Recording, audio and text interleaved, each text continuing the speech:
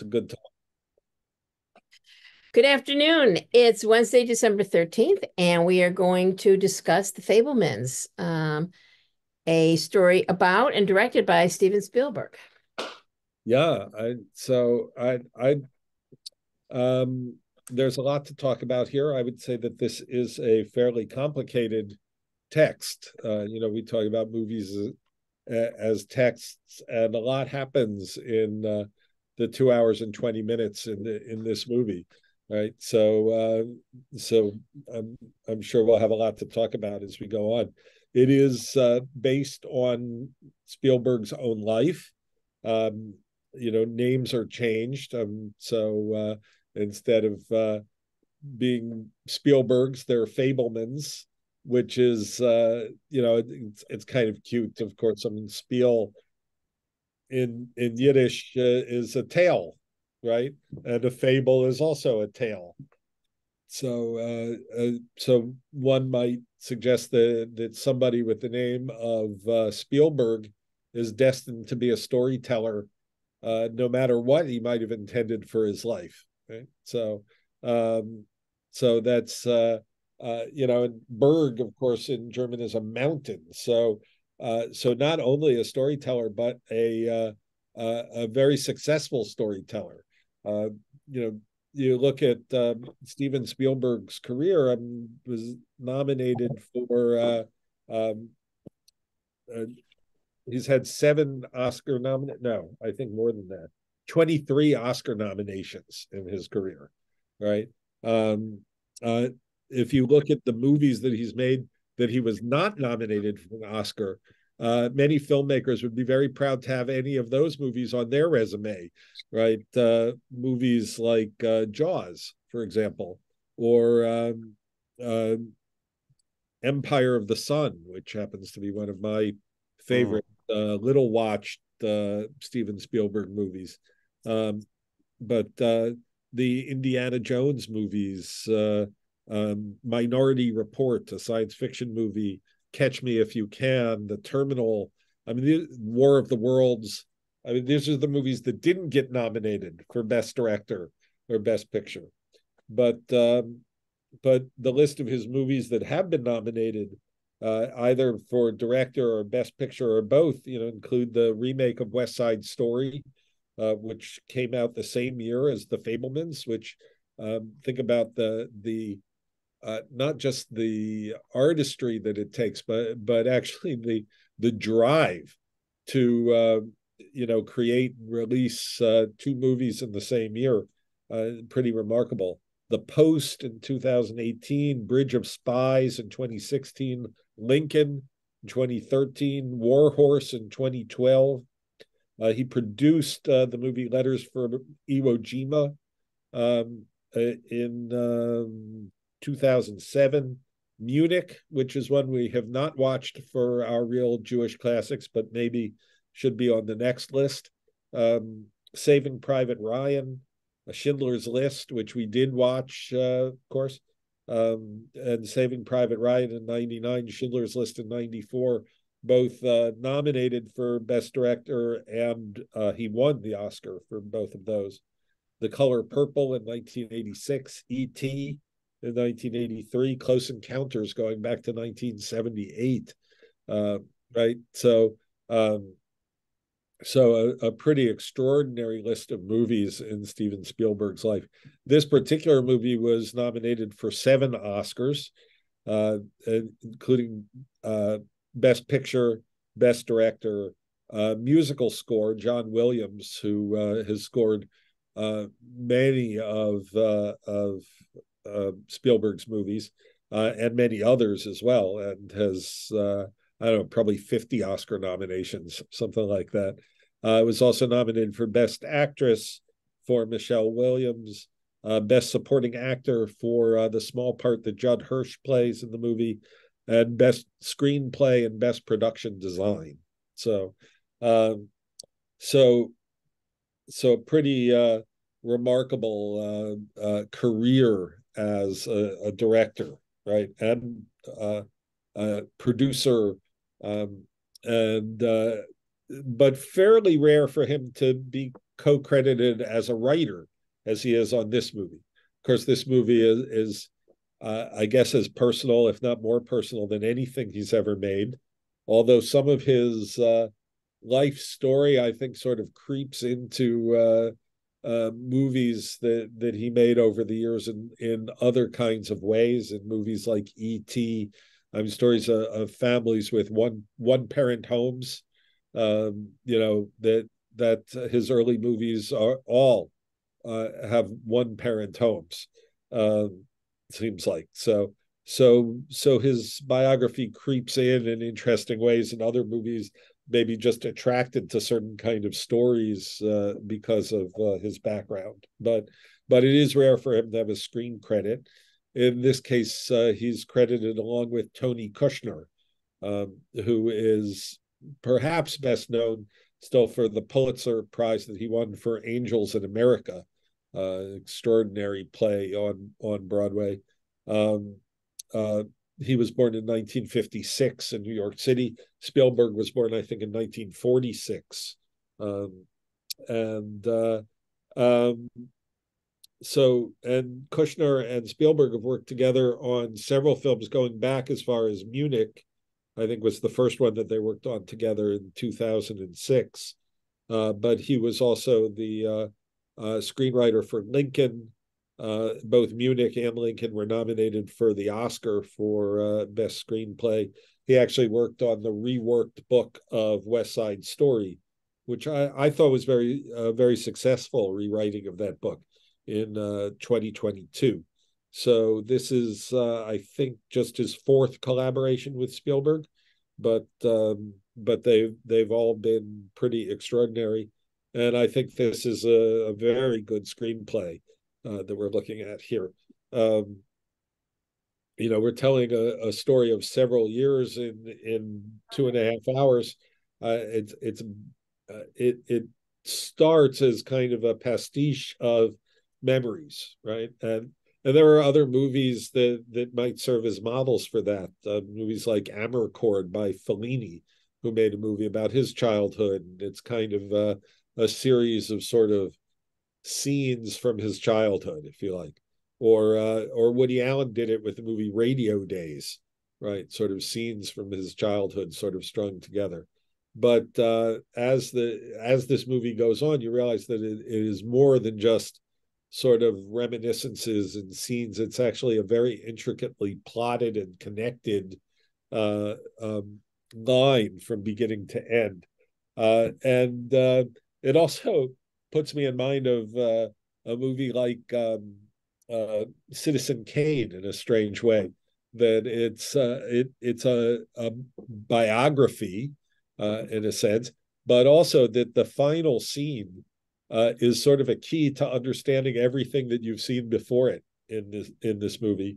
And perhaps it's a key to understanding all of Spielberg's movies and his success, right? The final scene where he gets to spend a few minutes with John Ford, right? The director with the eye patch at the end. I forgot to look up who plays him in the movie, but David Lynch.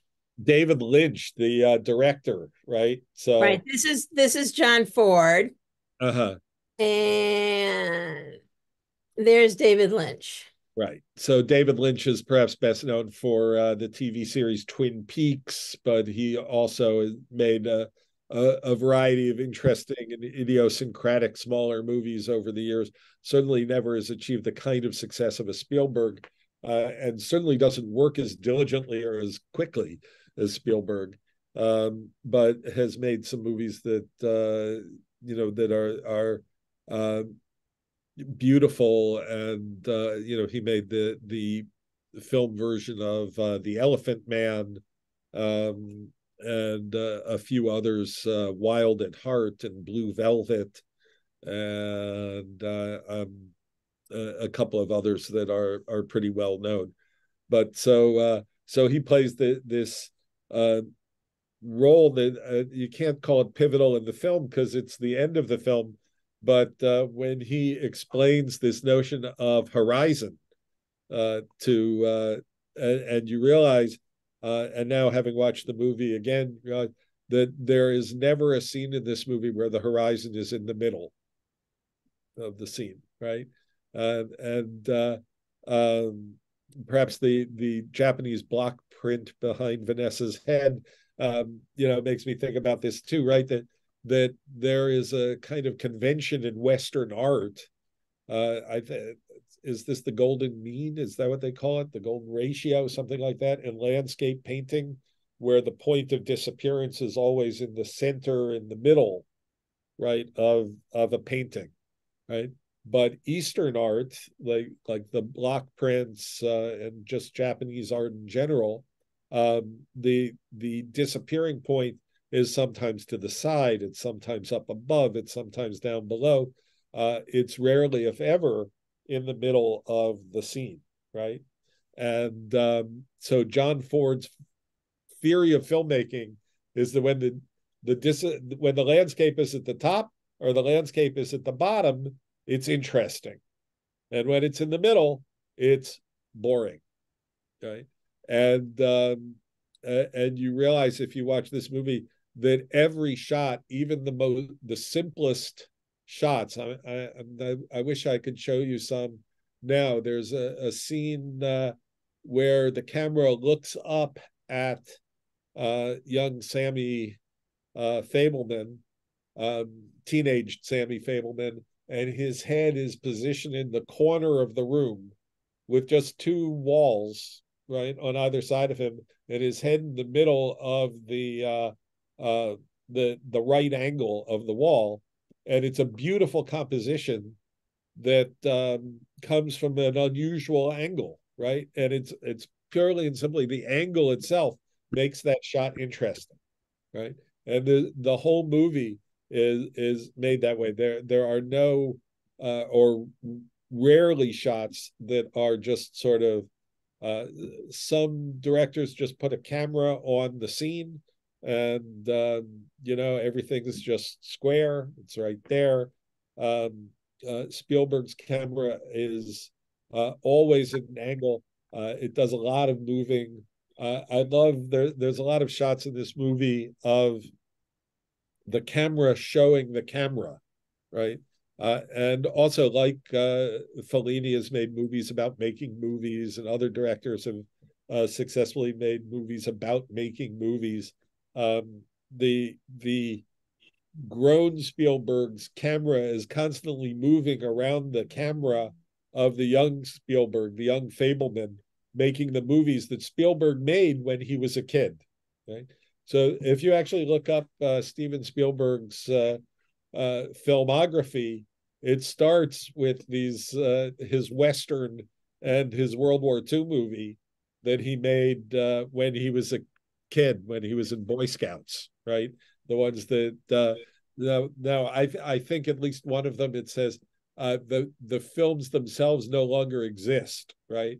So it's only in Spielberg's own mind what they actually looked like, how good they might have been or not. But this movie, I think, does a really great job of showing, how a young filmmaker starts out making movies. Because my undergraduate degree is in radio, television, and film. It was something I enjoyed even when I was a kid. I mean, I made movies with friends when we were in elementary school using my father's Super 8 camera. I had the film editor, the first one that he has, where you cut and splice the film and glue it together. I had one of those. The one that he has where he can actually see on screen and go back and forth. I got one of those later when I was in high school. Convinced my father that we really needed that for our home movies, and and used it for my own amusement. So I would say that the similarities to Spielberg don't go any farther than that for me. But I suspect that both of us remember our first films as being better than they actually were. But I know I can say that about me. I'm not sure I can say that about him. But you know, um, But there are things in this movie that really remind me. There's one scene where you see he's cut up the scenes and he's got them with masking tape and he's writing on them what they are. Right. I mean, that's how it was done. Right. I remember doing that with things. The movie that gets him started in his life, apparently. I mean, and I don't know if this is part literary construct or whether it's um, true to his life. But the movie opens with his parents taking him to what is apparently his first movie in a movie theater, and trying to explain to him why it won't be scary, even though the room is dark and all those things. And then, as many parents have had, the movie that they take him to turns out to be a little more grown up than they thought it was going to be. The greatest show on earth is the movie they take him to, which is and this is why I think it might be apocryphal, is uh, by film student, film maven standards, the worst movie to ever win the Best Picture Oscar is The Greatest Show on Earth, right? So it's that movie. So of all the movies that have ever won an Oscar for Best Picture, that's the one that people point to and say, that's ridiculous that movie won. I mean, it's not unusual especially for film buffs to say that the best movie of any given year isn't the one that won the Oscar, because that's all political and show business and all that kind of stuff, and that there's often the kind of smaller, more offbeat movie that film critics and film lovers might prefer. But it's the most egregious example that people will point to is this particular movie. But it is interesting that the train wreck scene in that is the thing that inspires him to become a filmmaker, to become both the storyteller and the one who controls the story, which I think is a very powerful motivator in his life. And this movie, in some ways, is about coming to terms with that in your life, right? That the stories aren't as neat as you expect, and the camera actually catches things that you didn't, even when you're a great director and all these things are planned, the camera still catches things that you didn't know were there until you look at them afterwards.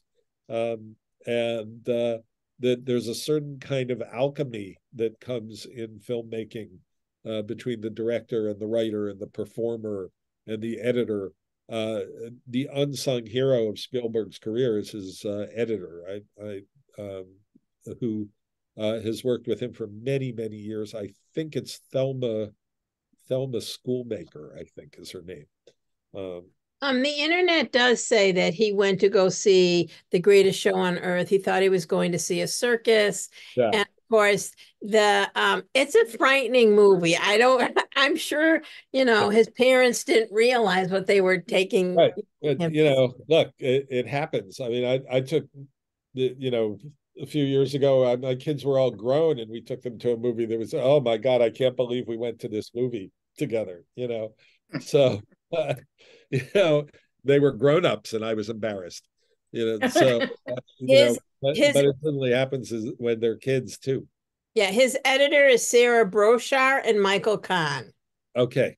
Schoolmaker must be the one who works with Scorsese, but a lot of movie making is in the editing, and editors are sort of unsung heroes in general. Spielberg, we see it in this movie. He has a kind of a natural talent for it. It's but that makes it seem too easy. I mean, he's also like someone like Tarantino. He's so influenced, he's absorbed all of the movie making craft into his mind and has all of these ideas and skills at his command, So, but his movies are really it's partly planning and it's partly intuition. It's and that's part of the art. I mean, as it is with any artist who picks up a pen or a paintbrush or whatever, right? Is that it's partly what you've learned, what you've absorbed from others, what you bring that's uniquely you, and there's some kind of alchemy that comes together and creates, right? So pretty powerful stuff. You mentioned we've talked a few times now about how rare it is to have Jews play Jews in the movies, and the main characters in this movie, the parents, neither of them is a Jewish actor or actress. So Michelle Williams, who was born in 1980, in a relatively brief career, I mean, really, she's had 5 Oscar nominations already. Starting with, I think her first nomination was for Brokeback Mountain, which was in the Best Supporting Actress category in 2005. She was also nominated for Best Supporting Actress for Manchester by the Sea in 2016. And she's been nominated for Best Actress for a movie called Blue Valentine, for playing Marilyn Monroe in My Week with Marilyn, and for this movie, The Fabelmans. So she hasn't won one yet, but I'd be surprised if she doesn't at some point. She has won an Emmy for for appearing as Gwen Verdon in a mini series about Bob Fosse and Gwen Verdon a few years ago, and she won a Tony. Won it. I think she was nominated for a Tony for an appearance on Broadway in a show called Blackbird several years ago. So very accomplished actress. We'll see if she gets that Oscar-winning role one of these days.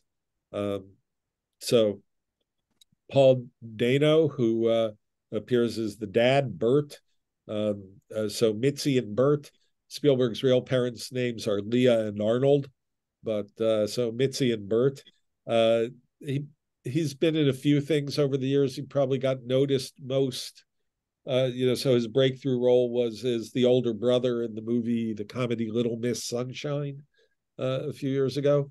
He plays identical twins in the movie There Will Be Blood.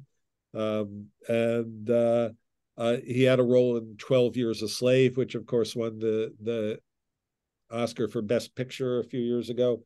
He plays the young Brian Wilson from the Beach Boys in the movie Love and Mercy, several years ago as well. So neither of them are Jewish. The Jews in the cast, the main ones, the young, the teenage version of Steven Spielberg is played by Gabriel Labelle, who comes from a Jewish family. He grew up in Vancouver, Canada. But this is by far his biggest role. He's a regular on a TV series, which I haven't watched since this movie came out, a TV series version of the old Richard Gere movie, American Gigolo. He's not playing the main role. I'm not sure what his part is in that. Of course, Judd Hirsch is in this movie in one scene, a memorable one, and was nominated for Best Supporting Actor in this movie. That was his second nomination for Best Supporting Actor. I think he has the distinction of having nominations the farthest apart of any actor. He was nominated in 1980 for his role as the therapist in Ordinary People. Best known, of course, perhaps for his Emmy-winning role as Alex, the cab driver in the TV series Taxi. But we saw him, if you remember back a number of episodes of Real Jewish Classics, we saw him in the Sidney Lumet movie Running on Empty, where he plays a 60s radical on the run and hiding out under assumed names, with River Phoenix playing his son. So a fine movie. He's been in other good, memorable roles. In a science fiction movie called Independence Day, he plays the the father of the character played by oh gosh, what's his name? Uh, ugh, I can.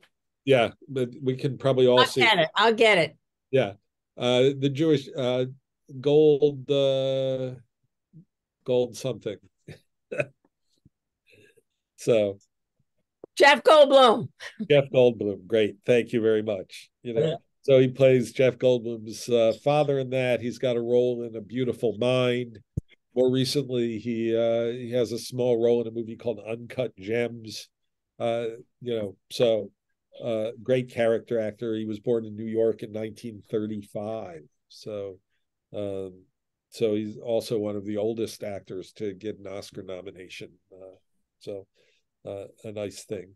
The other Jewish actor in this that I can tell for sure. I'm not sure about some of the kid actors. Their biographies don't always include that kind of stuff. But Seth Rogen, of course, playing Benny, is a Jewish actor who also grew up in Canada, like Gabriel Labelle.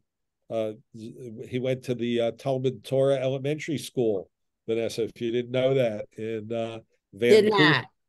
And he also spent his summers at Camp Miriam, which is a Habanim drawer camp in Oh, Canada. Habonim. That makes sense. Yeah, it does actually in a lot of ways. But so he actually used to do stand-up comedy at camp talent shows, where I'm sure his camper friends thought he was very funny, and in a funniest person in Vancouver contest, he came in second. I'm not sure who beat him, but after that, he moved to Los Angeles to try his career in Hollywood. He met uh, um, a Jewish producer there and ended up in the TV series Freaks and Geeks, and then had a featured role in the movie The 40-Year-Old Virgin, and then became the star of the next movie, Knocked Up. Right? And he also wrote and appeared in the movie Superbad and a few other popular comedies of the last 20 years or so. And probably his most explicitly Jewish role, other than this one, is a movie called An American Pickle, where he's a Lower East Side pickle merchant from the early part of the 20th century who, something like Rip Van Winkle, falls into the pickle juice and is somehow preserved until the present day, right? And so he wakes up in kind of present day New York and becomes starts to pick up where he left off as a pickle baron. So it's maybe that'll appear on our list one of these days as well. So a really well chosen cast, I think. So that some of the actresses who play the sisters, Keely Karsten and Julia Butters, I don't actually know much about their religious backgrounds, but so even a director of Spielberg's status, not that he necessarily wanted Jewish actors and actresses to play the parts of his parents, but even here he didn't do that, right? So that remains sort of an object of fascination for me about this sort of the rarity of Jews being allowed to play Jews on screen. So Well, the his his his grandma, I yeah, think, um, Jeannie Berlin is Elaine May's daughter. right, right. So um, so And they're Jewish. are you sure? Well, I went down a rabbit hole, but I'll I'll go back down. I know her dad is Mike Nichols. Oh, maybe. Mhm. I'm not entirely sure about Elaine May, but maybe I just don't know. Yeah. So, uh, but at any rate, I mean, it's still this is not an uncommon pattern, right? That Jewish actors may be cast in the Jewish parts in sort of minor parts or supporting parts, like Judd Hirsch or Shelley Winters in Diary of Anne Frank, and Lou Jacobi in the same movie. But the major roles often go to the starring roles often go to non-Jews. So it's an interesting phenomenon that is sort of perhaps it cuts sort of two ways, right? I mean, it's Jews making movies who say Jews are just like everybody else. I don't have to cast a Jew to play a Jewish part, right? And because that's something we want. We want to be recognized as just like everybody else. And then there's also sort of this, the Jewish actors, with some exceptions, are not necessarily bankable, right? And you want people in your movies that are going to ensure that your movie makes some money. Right? So Elaine May is Jewish. She is. Okay, great. Her maiden name is Berlin, which is why Jeannie Berlin took it. Mm-hmm. Okay.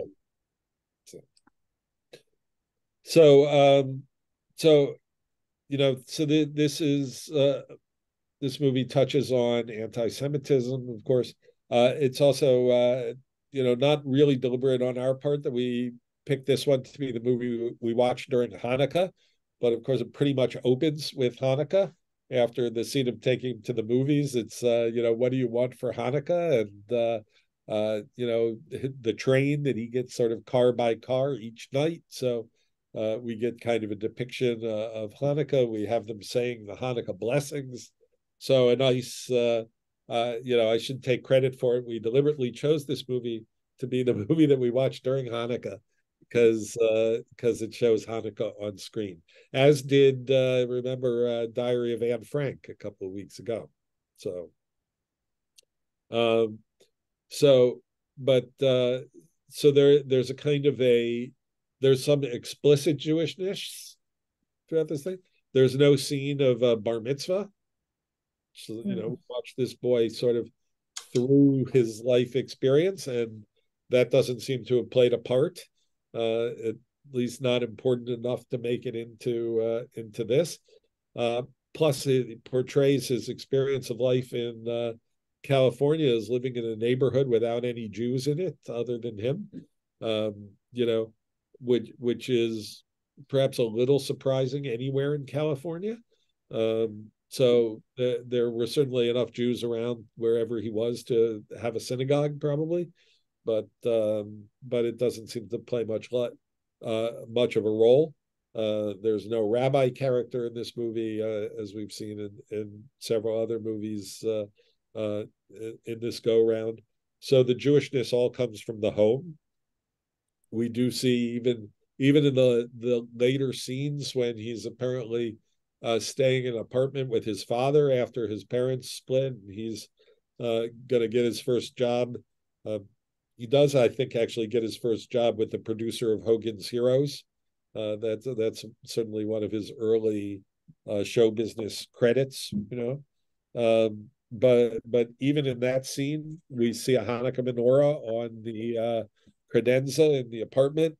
So none of these characters sort of leave their Jewishness behind. They all remain Jewish.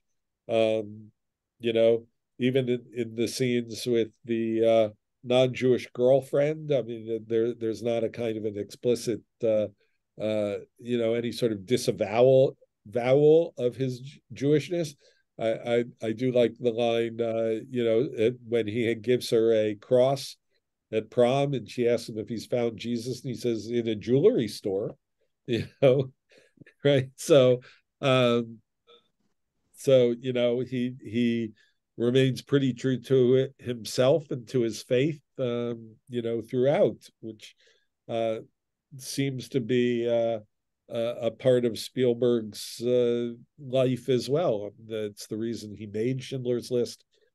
He's invested a significant amount of his personal tzedakah in documenting the Holocaust, and a very large interview project with Holocaust survivors. So he's in, while we might not say everything about Steven Spielberg is something that we would want our children to emulate, there is quite a bit in his life that we could say confidently that we wish our kids could do some of the good that he's done for the Jewish community over the years. So, what else? So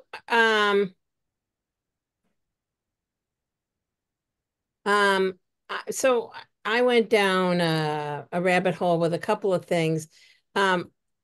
This is Leah Spielberg. And I thought Michelle Williams, I mean, it looks just like her. Yeah. Yeah. And they're in a movie sort of way. Yeah. Right. Of course. She died in 72. Right. Michelle Williams much prettier. But they have this restaurant that she and Bernie opened is kosher. Yeah. And this is on the website. There's pictures of her. There's not, I don't see any pictures of Bernie, so to speak. And Spielberg is launching a project to document unspeakable barbarity of October 7th. Oh, interesting. Oh, that's great. It just came out this week. Yeah.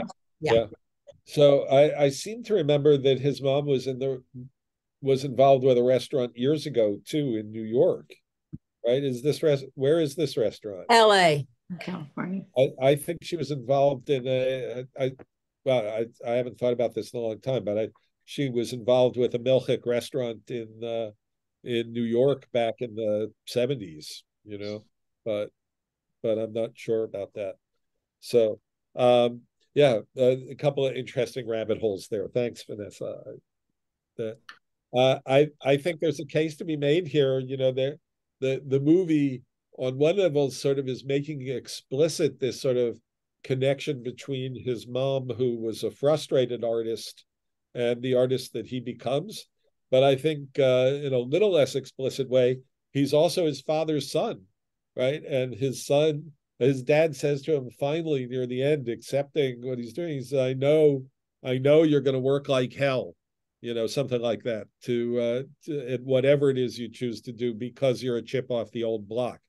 And movie making, perhaps more than other forms of the arts, right, are this combination of sort of understanding highly technical things, how cameras work, the use of the different angles, the use of the different kinds of equipment, what sort of camera to use in a particular situation.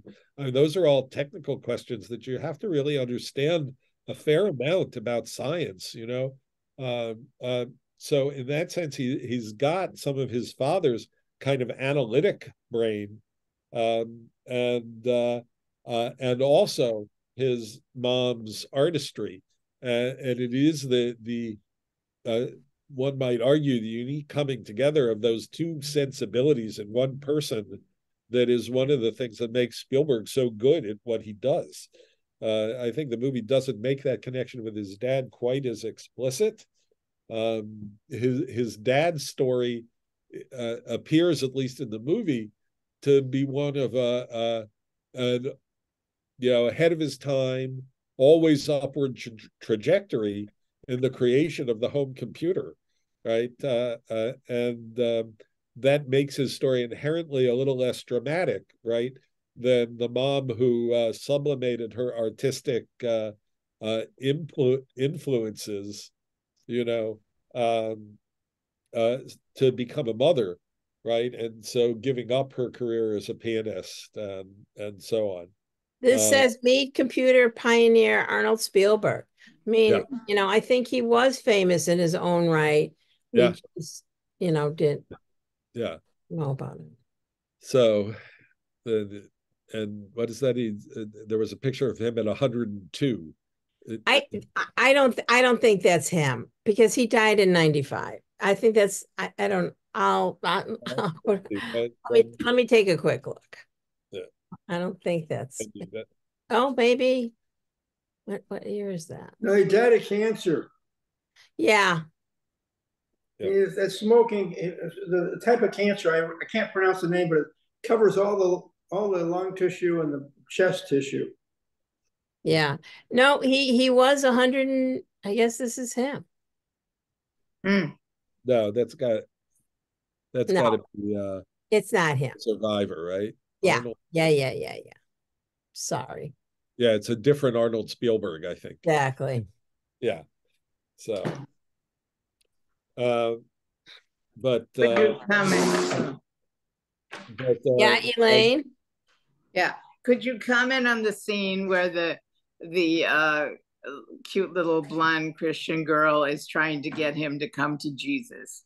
And is there something about if they get a Jewish person to come to Jesus, it gives them more status with the church or something like that? Well, I think the movie plays a little more for laughs than that. By the way, I think it's interesting that you remember her as being a blonde. I'm pretty sure she's a brunette. But it's interesting that that's the way you remember her. But she is a pretty young actress for sure. And I think there's no question that in a certain brand of evangelical Christianity, I mean, there's a definite interest in converting Jews, and you get points in heaven if you bring people to the good news, right, of Christianity. The movie plays this a little more for laughs, I mean, because she is a little more, what should we say? She's a little more libidinous than her devotion would allow, right? So she has a crush on Jesus and several other movie actors. I think it's funny that there's a picture of Bob Dylan among the pictures that are up on her wall, actually in her bedroom. I mean, she's got other sort of teen idol types, but she's also got a picture of Bob Dylan and probably doesn't realize that he's Jewish at that point in time in 1964. The idea that his original name was Zimmerman was probably not as well known as it is to us now. But anyway, that's a little inside joke maybe. But I think that the movie suggests that she's just curious. She knows that Jesus was Jewish, and kissing a Jewish boy is the next best thing. Right? But so I think it plays a little more for laughs than maybe that situation really might have been, but maybe not. I mean, that it's certainly if nothing else, it may be the way Spielberg remembers it, that it's not so much that she was really desperately trying to convert him in any way she could think of, but that the idea that she was talking to him about Jesus made it okay to also be kissing him, Okay. So I will say there's a scene where his sister says something about, when are you going to make movies that have roles like this for girls in it? When is the girl going to save the day, right? And in some ways, this girl, this non-Jewish girlfriend who encourages him to pick up the camera again. Remember, he hasn't picked up the camera since they moved from Arizona to California. Saves the day. Okay? It's an unsuccessful romance in the end, but it's highly successful in that it gets him to pick up the camera again and start being on his way to being a movie director once again. So it's in that sense, I mean, these are some of the things when I say that this is a kind of an intricate text. These are these things that sort of come together like puzzle pieces in this movie. So the sister says, when are you going to have a role like that for a girl in your movie? And then this movie has a role like that for a girl who does that. Other kinds of details that get repeated and come back, the sort of thing, this is just between us, right? So, which a number of characters sort of say to him at various times, right? He shows that movie to his mother, where the camera has revealed. And here again, here's this theme of the camera reveals more than you expect it to reveal, right? Reveals the relationship between his mother and Benny, and it says, I won't tell, this is between us, right? And later on, I think his dad asked him to make the movie of the camping trip and says that's between us, right? At the end, after the scenes that take place after showing the movie of Ditch Day, right? And he has the confrontation with the athletes that have been his tormentors out in the hallway, says something about it would be bad for you to tell anybody about this. This is between us. And he says, this is between us, unless I make a movie about it, which is kind of, it's, this is the movie he made about it. 1964 to 2022, 58 years later, right? He got around to making a movie about it and revealing that. So the Fabelman stuff kind of gets me to think of what's going on right now, calling people names and whatever, and making fun of his name. Yeah, and sort of everybody else just going along with it. Right. Well, they keep teasing him about Bagelman and hang a bagel in the locker. That would never. I don't know. Of course, we live in a Jewish suburb, and so it's hard to tell in Arizona how that would fly. I mean, I remember, confirmation class kids telling me about kids in Lake Forest when they were playing hockey would throw pennies out onto the, when they were playing the Highland Park kids. Yeah, right? That happened to Ethan because he was from Schechter, and it was the Lake Forest kids. Right. Yeah. So look, there are neighborhoods where this, for whatever reason, continues to perpetuate.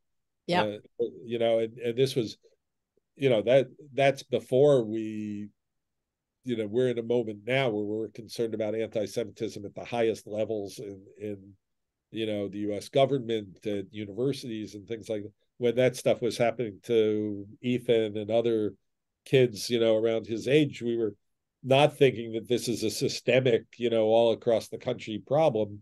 But we're pretty shocked that it was happening even in a place like Lake Forest, So it goes, listen, it's been here for a long time. I worked for a guy who was a Lithuanian Jew, and he went to high school. He used to fight his way to school every day. Yeah. My grandson had to quit his hockey team because the kids were making snide remarks about him being Jewish. Yeah. Where is that, Sue? River Forest. Yeah. So you're right, Hubie. Certainly, these things have always been around. There was a period of time when we more successfully were able to say it's unacceptable, and I mean, to a certain extent, when presidential candidates court the white supremacist vote, it makes it okay to say things out loud that wasn't okay to say before. So even if people felt it, it was probably better for us when it was more suppressed, and certainly better for us when presidential candidates disavowed the endorsement of white supremacists. Right? So it's hard to put that genie back into the bottle, as we're seeing. So, but it's always been there, right? And it's back in a lot of ugly and unpleasant ways. So I'm not entirely sure. Look, it depends on the neighborhood, right? I'm hanging a bagel in somebody's locker and calling them names probably wouldn't fly in Highland Park anymore. But in Oak Park, it's happening right now. Mm-hmm. So, so this is so I think is the movie realistic? I think it's deliberately not exactly realistic, but it certainly depicts like a memory play, what our recollections are of childhood, what his recollections are of his childhood, right? And it becomes part of what he is at his most courageous behind a camera, right? It's hard for him to talk to people directly. He does occasionally in this movie, and when he does, he can be charming and funny. But he does his real talking with a camera, and I think that's probably true to Spielberg's life in many ways, right? And no amount. He also recognizes the power of it. That no amount of talking about the Holocaust is as good as making Schindler's List. So I think that makes it a very powerful, very interesting film in so many ways. So I would say this is one that's definitely on the we talked about some of the movies we show in Real Jewish Classics, maybe not such classics. Some of them have some redeeming features that we really like. But some of them are true, classics when it comes to telling the story of Jews in America, and I would say this is one of them. A really great and well done, and I can't tell you how much I'm in love with the style of it. Just the use of as I said, the camera taking pictures of filmmaking is really that alone is say worth the price of admission. And the scene at the end when he goes in and gets a few minutes with the camera pans around the office when you see the actor. By the way, the moments that the camera captures the eyes of the actors in this movie, extraordinary.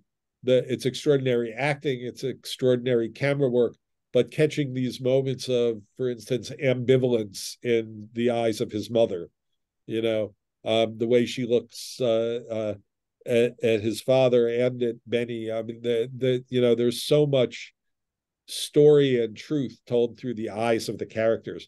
But in this scene at the end, where he's in this office, and it dawns on him whose office he's in as the camera looks around and sees the movie posters and sees, what are they? The Searchers and The Quiet Man and these great John Ford.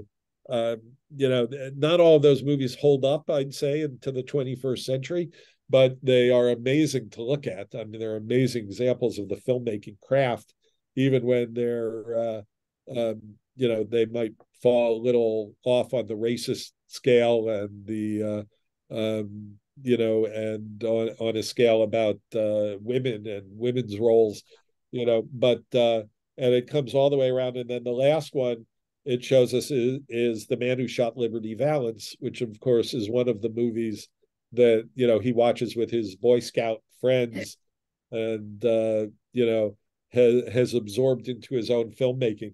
So even if you have no idea who John Ford is, this movie still tells you how important John Ford is in the life of Steven Spielberg, right? It's a great piece of filmmaking, and I'd say a nice little microcosm of the the power and the detail that you see all through the movie. I talked a lot today. I'm sorry. I just want to tell you that the camera can be very dangerous, and I have an experience when I was in the Army. We had an African general who was being taken around to various bases in the United States, and he's treated, with great deference.